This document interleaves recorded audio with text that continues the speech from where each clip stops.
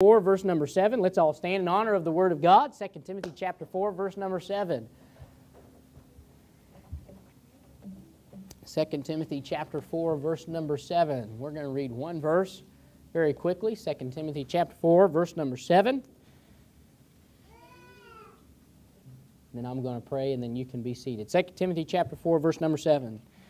I'm going to read this out loud. You can follow along there. The Bible says, I have fought a good fight. I have finished my course. I have kept the faith. Now let's pray. Heavenly Father, Lord, sure do love you. Thank you, Lord, again for the opportunity to get to be in the house of God. Thank you, Lord, for the message, Father, Lord, that you've given to me, the truth that, Lord, I believe that you've given to me to give to your people. I pray that you please would help me, Heavenly Father, Lord, to be a blessing where I can be a blessing. That, Holy Spirit, you know the work that needs to be done.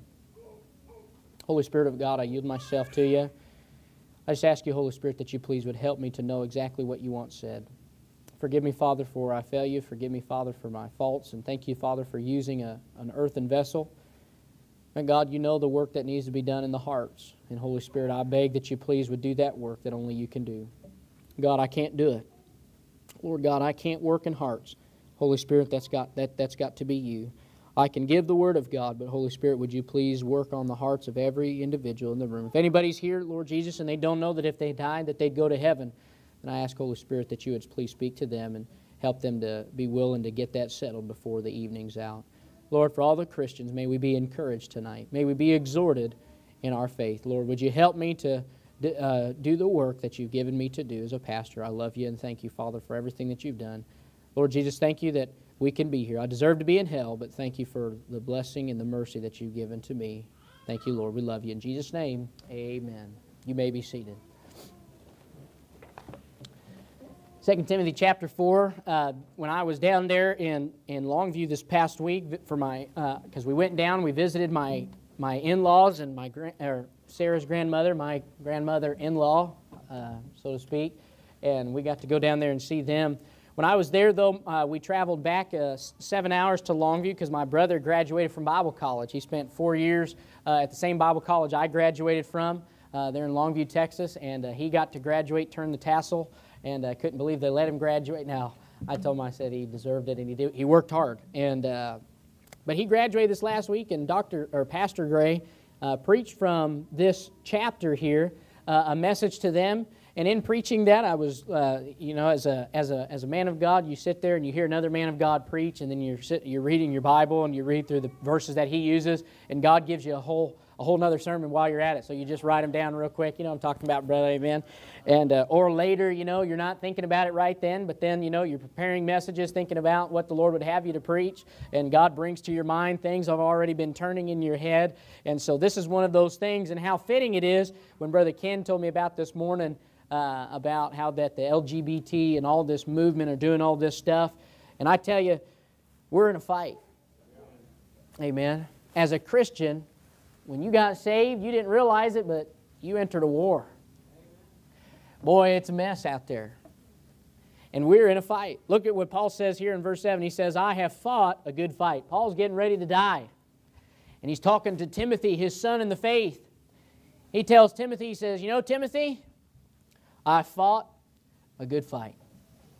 See, this is something that I like about Paul. In my opinion, Paul was one of the greatest New Testament characters that's ever been. He's one of the greatest New Testament examples of God's grace that you'll ever find.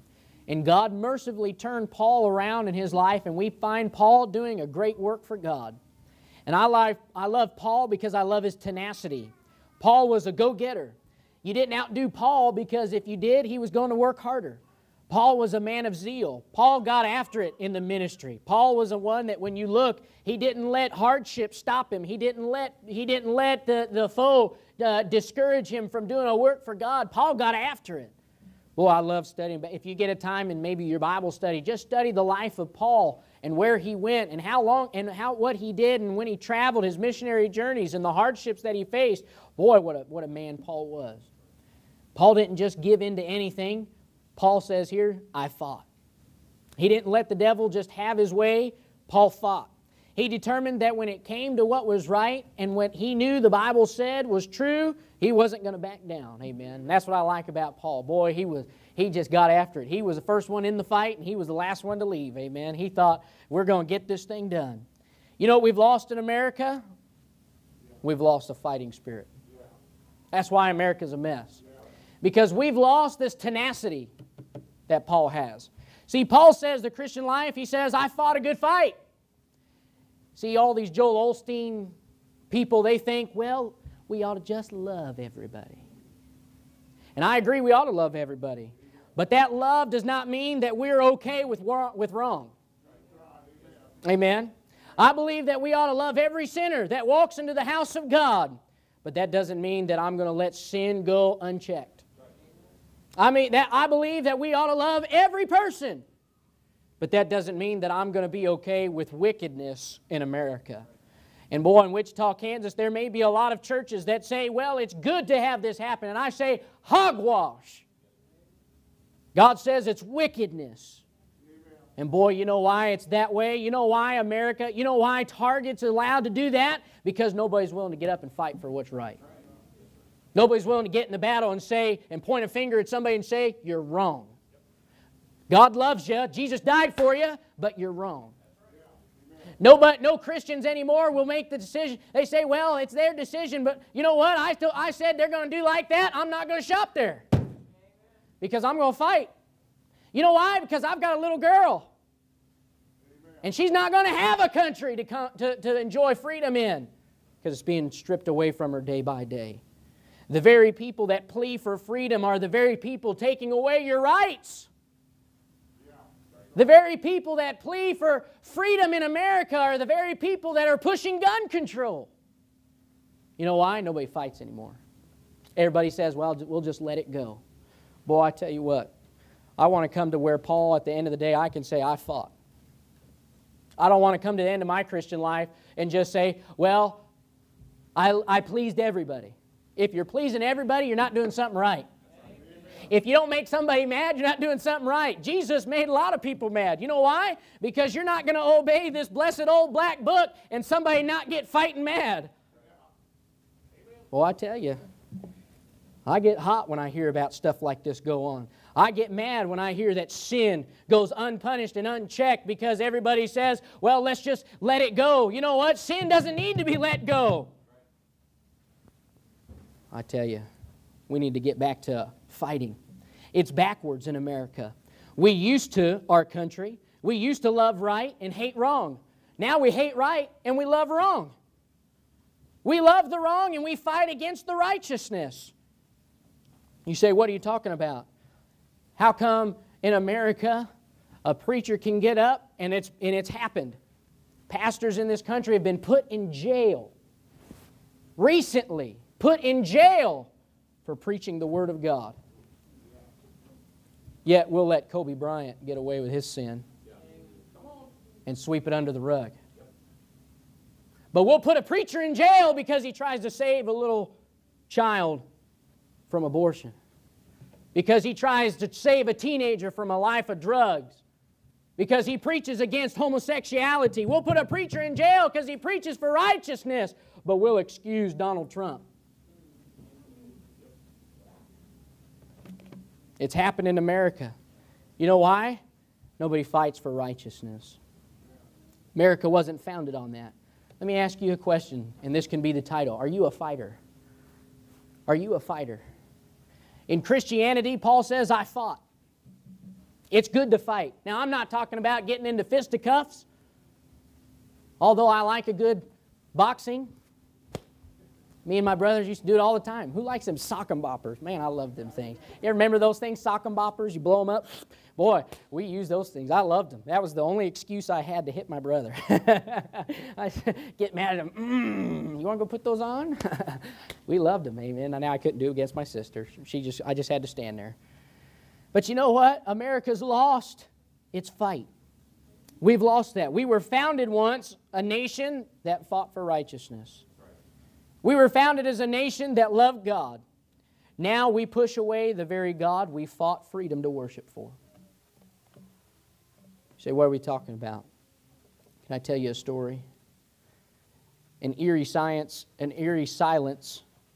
fell across the early morning darkness, and the young Baltimore attorney breathed a sigh of relief. It was after 1 a.m. on the morning of September 14th, 1814, and it was the first time in more than 18 hours that things had been quiet. Since 7 a.m. the previous day, more than 1,800 bombs, cannonballs, and new Congreve rockets had lit the sky and shattered the peaceful harbor. From the deck of his sloop behind the enemy fleet, a young Baltimore attorney breathed a sigh of relief. "Did you still see it there?" he may have asked his friend, Dr. Beans. Dr. Beans knew what this man was referring to. Both men had strained their eyes through the darkness of night for the last several hours to glimpse the American flag that flew from Fort McHenry. During daylight, it was hard to miss. Even at this distance, the flag was 30 feet high and 40 feet wide. But as darkness had fallen, the only time the flag could be seen was during those seconds when it was momentarily lit by bombs the enemy hurled at the small fort. As long as the two men and their third companion, Colonel John Skinner, could see the flag flying, they knew there was still hope that their nation had survived. Now the bombardment had stopped, and there was no flashes to light the sky and reveal that flag still waving proudly. Perhaps, in fact, that flag no longer waved. Maybe the reason for the silence was the unthinkable fact that Fort McHenry had fallen to the British, its defenders dead and Baltimore vulnerable to the same fate that had already befallen our nation's capital. Mingled with the uncertain fears about the fate of his fellow Americans, Mr. Key felt an even more frustrating sense of helplessness. His nation, just 38 years old, was on the brink of losing the freedom its patriots had fought and sacrificed for 6 years to achieve. And there was absolutely nothing he could do now to intervene or assist in its defense. He couldn't join the valiant warriors in defending the fort and resisting the invading British soldiers. He was himself a prisoner of the very same enemy that was raining molten death on his countrymen. The stillness dragged on for hours. Despite the fact that Mr. Key had not slept in close to 36 hours, the present quiet afforded no respite.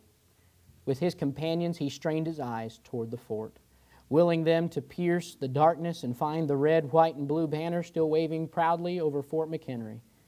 He prayed for the rays of dawn to pierce the sky and reveal the sight that would signal the survival of his countrymen, perhaps indeed of his country itself. Slowly the hours dragged on. Then at 4 a.m., as daylight seemed near, the fusillade of deadly rockets began anew. In a sense, it was a welcome sound, for he knew that as long as the battle still raged, Americans still survived and resisted at Fort McHenry. The 3-hour lull had simply afforded the British ground troops opportunity to position themselves for one final crushing assault. Now and then, a brief flicker of light from an exploding rocket would reveal what he thought might be that huge flag still flying proudly over the fort. Maybe he even caught himself anticipating, even hoping for another brilliant flash of light from the enemy rockets. Then he stopped himself, realizing that the same explosions that lit the skies to reveal the flag and allay his fears simultaneously rained death on the men who fought to keep that flag flying. So intense was the final bombardment that the early morning dawn was filled with smoke and the odor of burnt gunpowder. So thick was the curtain of smoke that by 8 a.m. even the morning sunshine could not reveal whether or not the flag still waved. Then quiet returned. They watched as the British ships began to withdraw. Had the fort, badly weakened by the enemy and naval bombardment, finally fallen? Did it finally fall to the British ground troops? His sloop alone in the bay. He looked fearfully towards the shoreline. A breeze began to move across the water surface, and the smoke of battle began to shift ever so slightly to reveal patches of blue sky. And then in the distant blue there appeared new colors, red and white. Brief glimpses of the 2 feet wide strips of the Star-Spangled Banner.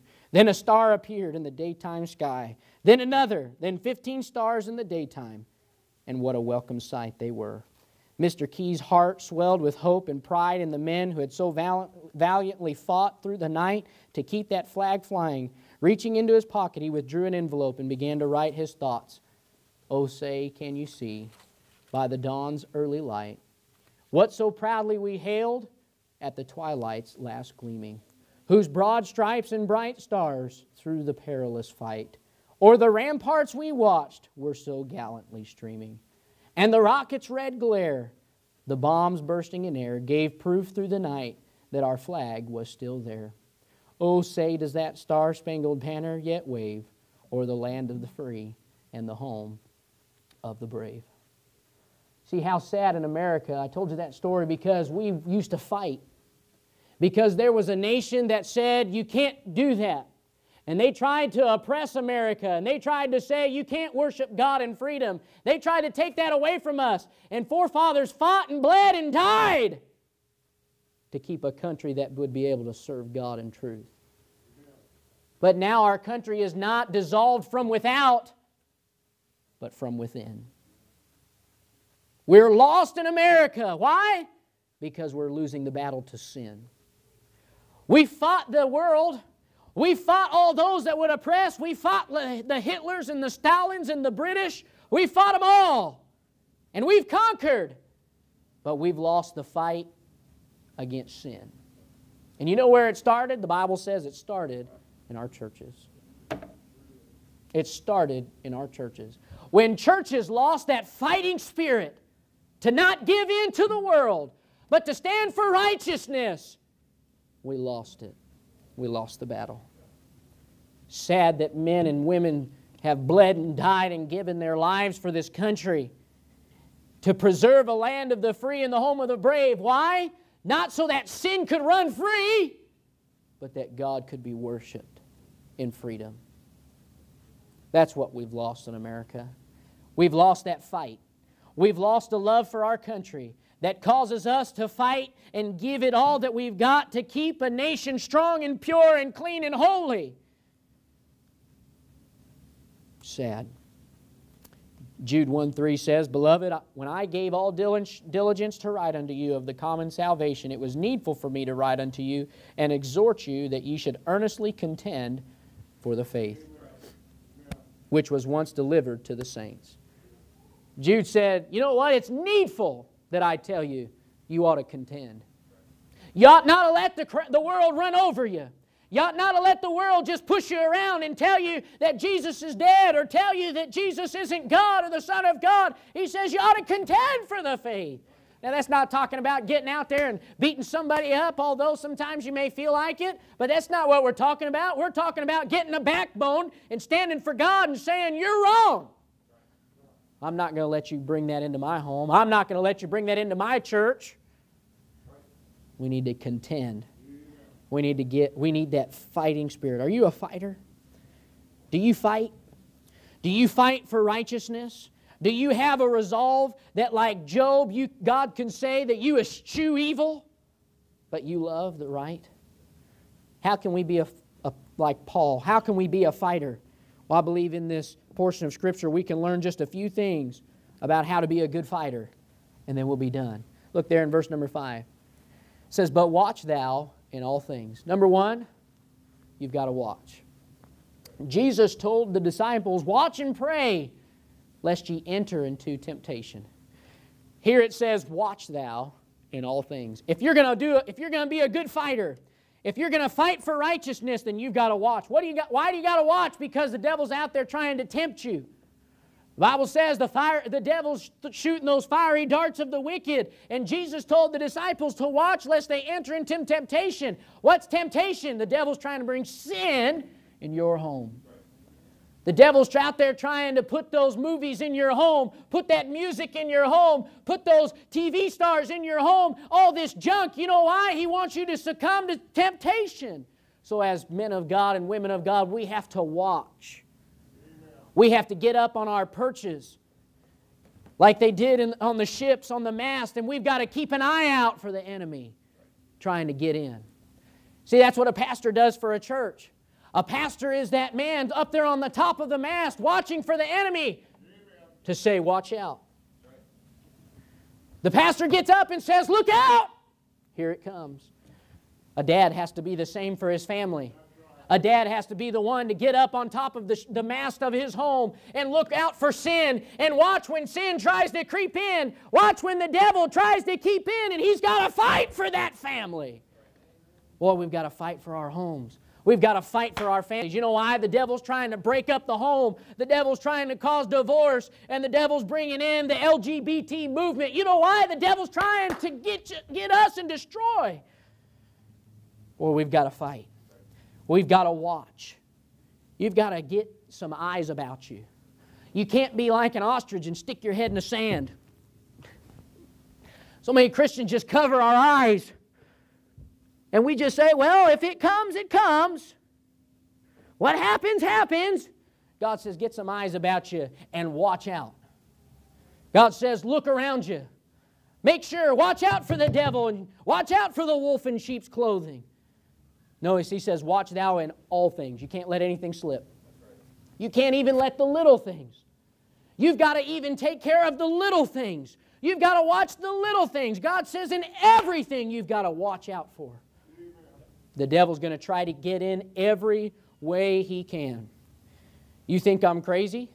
Well, let me take you back 60, 70 years ago when the devil wouldn't have dared had an LGBT movement, but he put Andy Griffith on the TV. And Andy Griffith was a smoker. And he thought people would not have dared to have an LGBT movement. But we were okay with Andy Griffith because he had good moral values. It started there with the little things. It started with John Wayne, like I said this morning, that he was a fighter, but he was a drunkard, alcoholic. Watching the kids watch on the screen while he stumbles around. Is that what you want your children to look like? Emulate? The devil knows he couldn't throw something really bad at you, so he throws the little things. That's what Disney is. Can I tell you something? That's what Disney is. Disney is not all-out sin. They throw it behind the back. They come through the back door to come after your children. They try to make parents look stupid and kids look like they're smarter than mom and dad. You know what that is? It's wrong. That's coming through the back door. But it's okay because we laugh. I'll give you one better. You know who played on Finding Nemo? You know who played, what's that dumb fish, blue fish? Dory. Ellen DeGeneres. You know who Ellen DeGeneres is? A pervert. A homosexual. You know what the devil's trying to do? He's trying to get to your home the back way. We laugh, and I laughed until you do some research. Then you find out, you know what the devil's trying to do? He's trying to come in little by little. And we wonder why. Why is America going down the drain? Because we as Christians, we haven't been watching. It's sad. We've got to watch in all things. Boy, God convicted my heart. I thought, whoops, I'm not the Christian I should be. I thought, God, I liked Finding Nemo. Anybody else with me in the boat? I thought, God, I liked that. Then God says, yeah, but you got a daughter that's going to sit in that pew one day. What's worth more to me? I'd rather watch. Watch thou in all things. You're going to be a fighter? You're going to have to watch everything. You may get tired of it because you know what? Sin's everywhere. You're going to have to watch everything. You're going to have to hide your eyes going down Walmart. You're going to have to hide your eyes from the pool section. Oh, I hate going to Walmart. That's how I walk through Walmart. People think I'm crazy. But you know why? It's sin. It's everywhere. We have to watch. I've got to keep my mind clean and pure. Are you a fighter today? Number 2. What else does it take to be a good fighter? It says, number 1, watch thou in all things. Number 2, endure afflictions. You realize that when you endure, or when you are a fighter, and when you get in this battle, that afflictions are going to come. that hard times are going to face you. The Christian life is not an easy life, but it's well worth it. It's a struggle. It's a battle. It's a fight. But it's the best fight you've ever been in.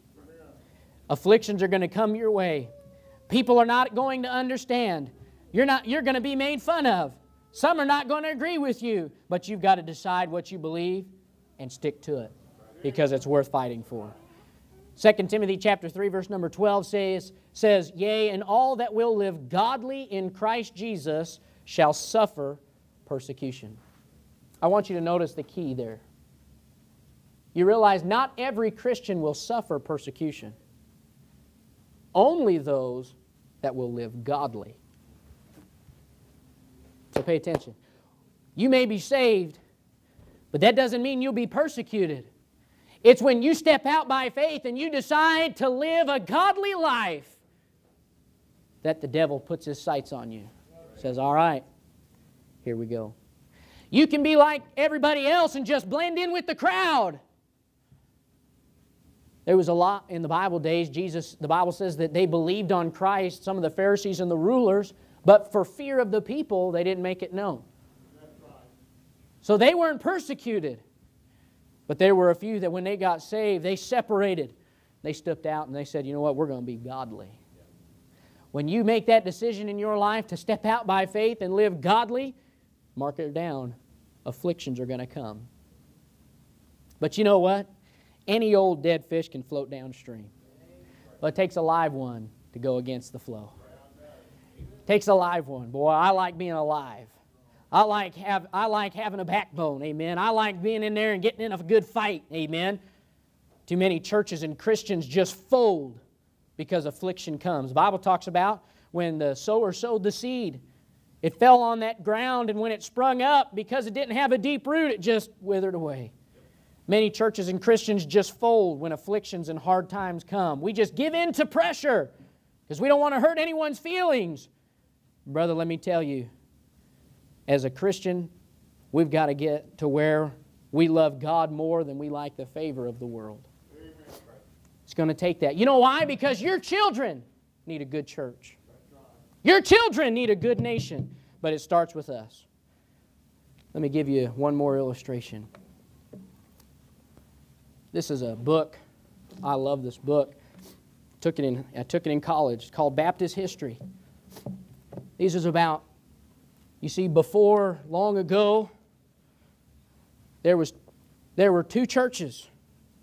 You had the Baptist church and you had the Catholic church. Can I read to you a story of what they did to a young girl? Her name is Blandina in AD 177. She was a poor slave girl, 15 years of age. She was put to every torture that her Christian mistress might be implicated.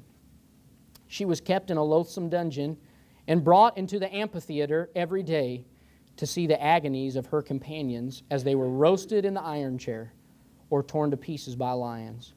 Her spirit was clothed with a superhuman endurance. For although racked from morning till night, so that her tormentors were obliged to relieve each other for rest, her constancy vanquished their patience. Her only answer being, I am a Christian. No wickedness is done by us.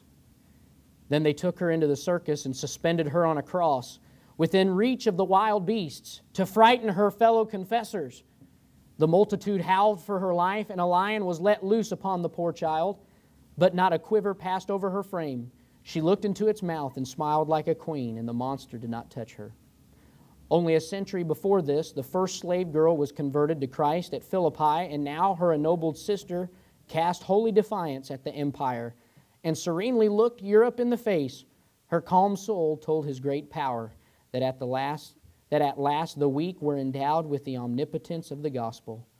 Her intrepid spirit showed for the first time how Jesus could lift a worm into the empire of a human conscience and could rebuke cruelty in the mute eloquence of love. The brightest page in the history of Rome was written that day in the beams of that child's hope. Taken down from the cross, she was removed to her dungeon, but finally brought back into the arena for execution. Her slender frame was a rare victim for the savage populace, and they gloated on her, but she flinched not. More than the angel in Gethsemane before the words and staves of the Passover mob, she stepped as lightly as if she were going to a banquet. She was first scourged, then scorched in the hot chair, and then at last cast before a furious bull, which tossed her madly. Even then a sharp blade was needful to take the lingering throb of life, and when her body was burnt to ashes, it was cast into the Rhone. From that day, this harmless child slave has been with her redeeming master in paradise. From Thomas Armitage, History of the Baptists. You see, what we've lost in America is we're not fighting anymore. We don't realize that persecution's going to come one day, and somebody's going to pressure you, and somebody's going to make you have to say something about what you believe. There was a 15-year-old girl that stood before an amphitheater in Rome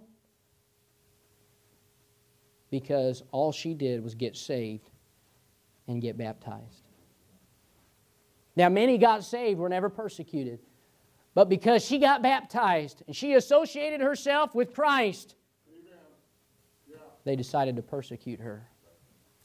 And that's just one story of many. One story of many men and women, children, boys and girls that died and fought to give us this blessed old black book and this wonderful church that we have today. And the world tries to make me think.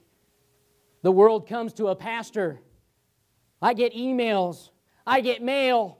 They try to make me cower, and they try to make me think that, well, why don't you just give in? I tell them, no, you know why? Too many people have fought and died. I'm not giving in for nothing. Too many people have given their lives for the doctrines that we hold dear. Amen. How dare I betray them and say, that's all right, we'll give in this day and age. I won't do it. I'm a fighter. I want to preserve the doctrines that we've been given. You know why? Because somebody had to do it for me. I wouldn't be here, wouldn't have a church if there wasn't a slave girl that stood in an amphitheater and said, I won't bow. I won't recant. Boy, it's going to take somebody to look this government in the face and tell us I'm sorry. But I love God. I'm a Christian. I'm not going to bow. All the other churches may bow. Every other denomination may bow. But boy, they met one young man that I got a little more of a backbone. I love God a little bit more than what they think. I love this Bible a little bit more than what they think. And I'm not going to cow down and cower. I'm going to stand up straight and say, I'm sorry. Too many people have fought and died. I won't give in. But you know, Christian, they're going to do it to you. They're going to do it at your workplace. They're going to do it where you work. They're going to do it where your children go to school. They're going to do it now, even in the public places, the public shopping. And you're going to have to decide if you really believe what you believe. You're going to have to decide if you really care. If you really love God. And it's going to cost. But nothing's greater than the cost of an old rugged cross that Jesus bled and died. I'd rather have a smile from God the Father and a frown from man than to shake hands with a hypocrite and shake hands with a compromiser. Amen. And then have God look at me and say, you failed. Now I'll still get to be in heaven, but you realize that not everybody will get a well done.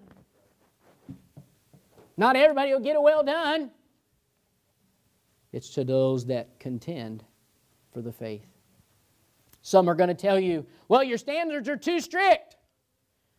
Well, I'm sorry, but I'm trying to please God, not man. Boy, when you decide to live for God, the Bible's very clear. He says, you shall suffer persecution. Buckle in. You got into a good fight. But you know, I love what Paul says. He says, I fought the fight. I finished my course. I've kept the faith. And you know what? This is a good fight. It's worth being in. I'd rather fight for right than to fight for wrong. You're going to have to endure affliction. Number 3. Look there in verse number 5. You're going to have to do the work of an evangelist. What's the work of an evangelist? That's called soul winning. That's called soul winning. The hope for America is when we get out and we fight, but we fight on the streets. We fight out here down by the church. We fight across town. We fight in the next town over on the streets, getting out there and giving out the gospel and telling people, hey, there's a way you can be saved. Because that's the only hope for America. Paul said, I fought a good fight, but if you're going to be a good fighter, you have to be a good soul winner. How do you be like Paul? You win people to Jesus. How do you be like Jesus?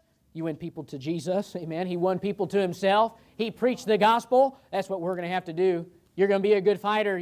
Anybody can fight. Anybody can maybe stand up. Anybody can say, well, we don't believe that. But the true test is when you get out there, will you tell somebody about Jesus? To give them a chance to have the same gospel you have? See, if we're going to be good fighters, we've got to be good soul winners. Do the work of an evangelist. Notice there it's work. Soul winning's work. Boy, it's work. Get out there, it's hot, it's cold. But God says, do the work. Do the work. Get out there. Don't cow down. Be a fighter. Contend for the faith. Be a soul winner. Do the work. Work hard. Don't let anything just stop you, get in the way. It's a work, yes, but do it because it's necessary. Notice that's a command. Do the work. You know why? It's a necessary work. It has to be done. If people aren't told, if we don't do the work of an evangelist, people won't be saved. Lives won't be changed. That's the hope for America. The hope for America is our churches getting out, doing this work, and telling people about Jesus. We can fight the good fight all day long from the pew, but until we get out in the street, we'll never win anybody to Jesus. We've got to do the work of an evangelist. Last thing there, number 4. Make full proof of thy ministry. In other words, don't quit. Make full proof. Don't quit. Don't give up. Don't start out and then fall short. Don't let the devil get you so discouraged that you fall down and you don't get back up. You gotta be determined that if you're going to be a good fighter, you can't quit. You see, the object in a fight is not to be the one that hits the hardest. The object in a fight is not to be the one that has the stronger backbone. It's the one that can be there when the fight's done. The last man standing. You don't always have to be the hardest hitter. You don't have to be the greatest pastor. You don't have to be the greatest soul winner. You don't have to be the greatest Christian, but you can be faithful. God says, a faithful man who can find? There's many that are talented, but they're not faithful. There's many that have every chance of being great in the ministry, but they're not faithful. You just be faithful. Don't quit. Don't be a quitter. Don't stop short. Don't let the devil get you into a corner and then you back down. Be faithful. Don't let the devil get you to the point where you start skipping out on church and skipping out on God. You determine, you get it down, you mark it down in your mind, and you say, I'm gonna continue. Amen. I'm going to be faithful to God.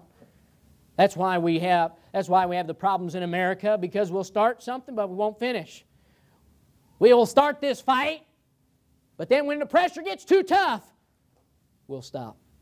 Boy, if you're going to be a good fighter, you're going to have to not quit. You're going to have to work hard. You're going to have to endure the affliction, and you're going to have to make your ministry foolproof. Foolproof. In other words, when you make something foolproof, it doesn't fail. This is foolproof. God's Word's foolproof. You know why? It doesn't fail. That means you're going to have to get God's Word involved. That means you're going to have to get God involved. Make full proof of thy ministry. Don't quit. Don't quit. I don't know how many times go out and cut quit out of the dictionary. I did that. I remember as a teenager, preacher got up and said, you ought to cut the word quit out of your dictionary. So I did. I went home. I found my dictionary. Of course, Dad beat me to it. I went and I got the dictionary Dad had, and he had already cut it out. And I was like, oh, man. Some of you ought to go home and cut the word quit out of your dictionary. You ought to not even know what it means. Don't quit. Be faithful. If our church is going to be a lighthouse, we're going to have to be a lighthouse that stays lit. You see, the devil's trying to blow that light out. But we've got to determine that we're not going to let the world, the flesh, and the devil have their way. We're going to fight. Are you a fighter? Boy, if not, get a fighting spirit about you. Get an attitude that you're not going to let the devil come and push you down. And if you do fall down, get back up. Get back up. Look old smutty face in the eye and you tell him, say, buddy, you're going to hell anyway. Amen. That's what I do, boy. It gets a little bit tough. The devil gets me down. The devil gets me to where he discourages and thinks, oh, hey, it's all right. Don't worry about it. Just go home. Just stop serving God. And I look at him and say, buddy, you may have won this battle, but you're going to lose the war one day. God's given us the victory. Amen. The devil's going to spend eternity in hell. Amen. The devil's going to be kicked. Old smutty face going to be kicked right into the lake of fire. Going to be bound for 1,000 years. And I'm going to be one that's going to kick him. Amen. I want to be the one. I tell God, I'm going to give him a good old shove. But you can't quit. Boy, you got to determine that this is more than just this church is more than just a place. This church is more than just a building with grass that grows like crazy.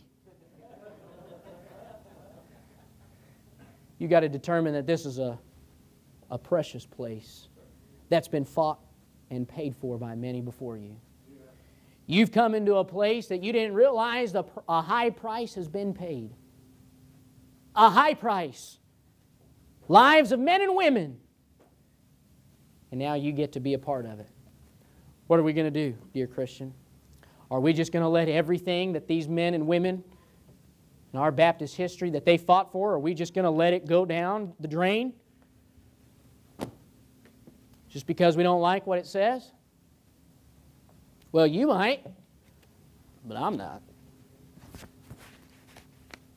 If you decide to do that, God bless you. Here's one good old-fashioned preacher that says there's too much at stake for that blessed old black book. There's too much that I know and believe. After 4 years of Bible college, I don't claim to know everything, but boy, you know what they taught us? They did teach us that there's a high price been paid. And they told us, they said, buddy, when you become a pastor of a Baptist church, you've taken more on than just a church. You've taken on a place that's been carried down and handed from generation to generation. Every doctrine that I've preached to you, all the basics we went over on Wednesday night, those are all doctrines. All of those were handed down from generation to generation to generation. So, I'm not going to just say, well, because it feels good. We've got to determine that we love God. We've got to determine that it's worth fighting for your children. Boy, some of you have some precious children. I want them to have a good church. I'm tired of this neo-evangelical philosophy where we bring up a rock concert, make our children feel good, look like Justin Bieber. Bunch of nonsense. I want somebody to look like an old-fashioned independent Baptist that loves God. Amen. No more of this. I saw we got a thing in the mail. We want to come to your church. Some Christian rock.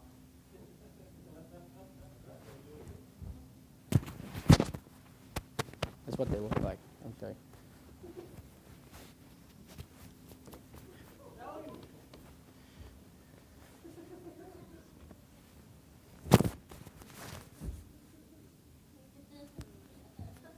You think I'm crazy? It's what they look like. I looked at them the same way. We want to come to your church. We want to sing for you. I thought over my dead body.